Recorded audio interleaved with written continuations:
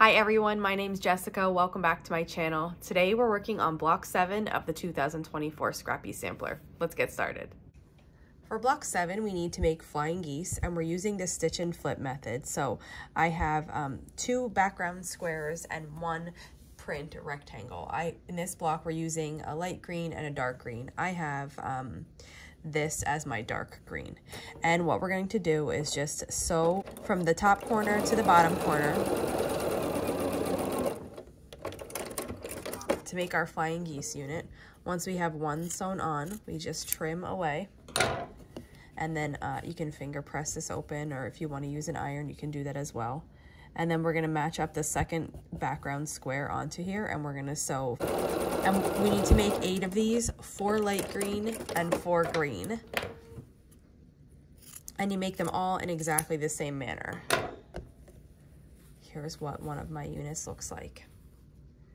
And then once I have them all here ready, so we can start assembly. Once you have your geese made, you can start assembly. I'm gonna change back to my 1/4 inch foot.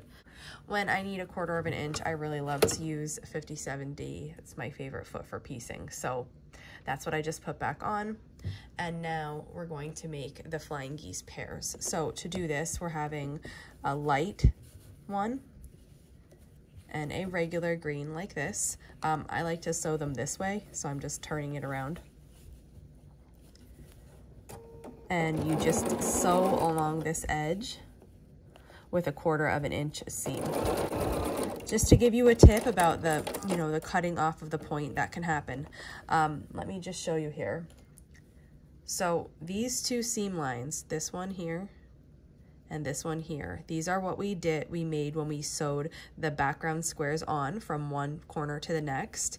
The point where those meet is the point of your flying geese unit.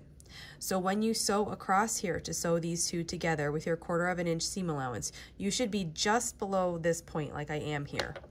And what that means is when you open this, your point will not be cut off. If you go over this intersection, your point will be cut off.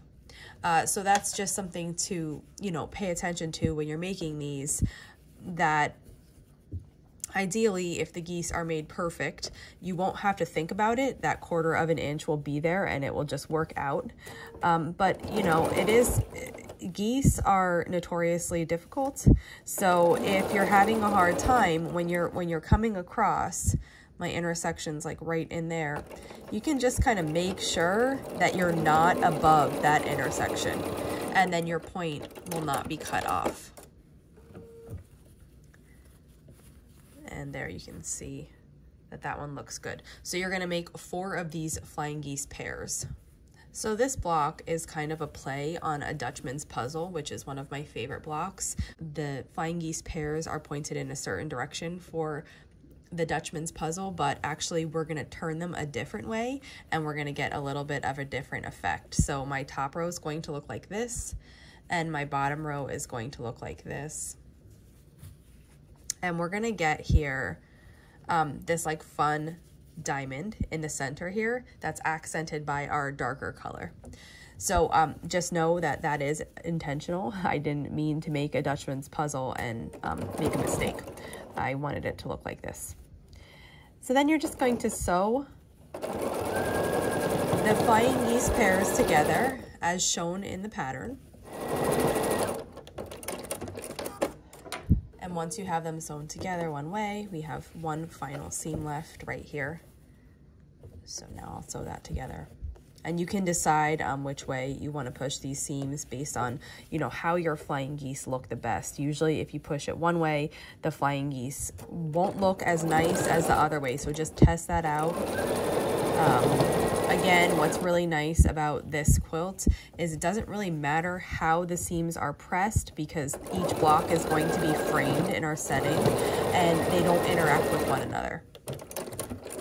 So it's helpful because you can just push the seams whatever is the best way for the block. And here is what it looks like. So see, we get this nice little diamond. It even kind of looks like a friendship star, and then it's framed by the other flying geese. Now that wraps it up for block 7. So this is what it looks like. If you have any questions on making this block, just let me know and I'll be sure to help you out. And if not, I'll see you back here in a few days. So for the first week of this quilt along, we did a block a day. We started the day after Christmas and we went through today, New Year's Day. And now we're gonna slow the pace down a little bit to 3 blocks a week. So the next time I'll be catching up with you will be on January 4th. So on January 4th, blocks 8, 9, and 10, the patterns will be released on my blog and I'll do 1 video a day. So on the 4th, I'll release the 8th block. The 5th, I'll release the 9th, and the 6th, I'll release the 10th. And we'll continue like that for the duration of this quilt along. Thanks for following along.